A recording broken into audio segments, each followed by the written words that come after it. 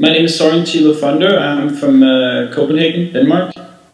I'm exhibiting my piece at the Frie Copenhagen Contemporary Art Center.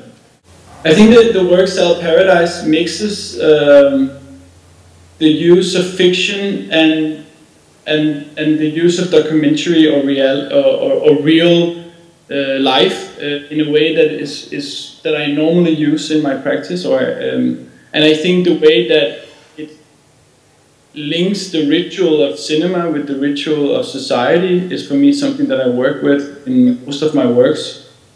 And especially in Sal Paradise, I think that the development of the story and the fictional narrative sort of mirrors the whole investigation in Mexico City as a society, but also in the whole idea of mega city and community and the rituals of relating to society.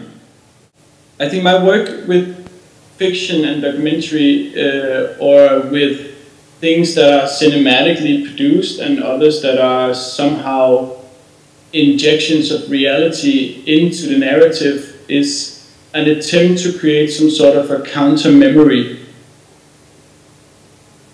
An idea that the fictional can make the real into fiction, and again the real can make the fiction into something real, and that this meeting of the two can create a counter-memory and a question towards what is real and what is fiction, and who gets to decide what is history, real history, what is fictional history, what is a lie and what is not a lie. I think there are several communities in Sal Paradise that are problematized or are described.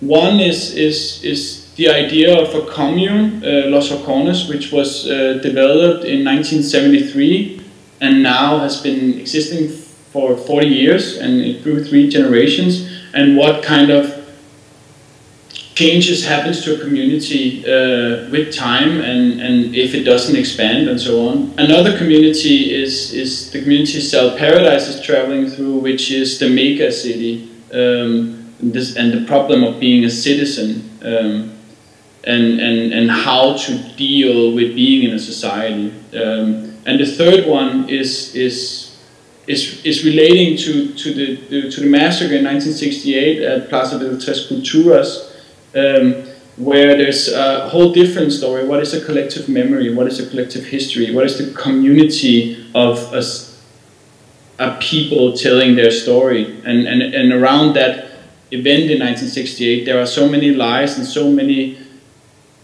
collective understandings of how much a lie there is. And so there's a very big question of what is a community, what official history says or what the people's history says. I think there's one paradox that is underlying the whole work of Sal Paradise is definitely an idea of collectivity versus connectivity, and if possible, the presence of both at the same time. And I think for me it is a very interesting question, what to be done when the social becomes over-social, when the communal becomes connections and network. And I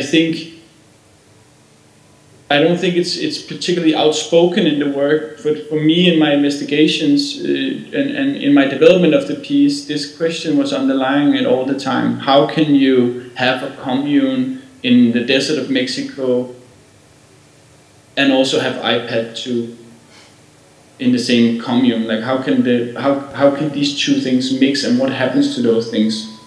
And when does one become something else? And when do we still think that we're still in a communal sphere, and actually we are very much alone in a connected sphere?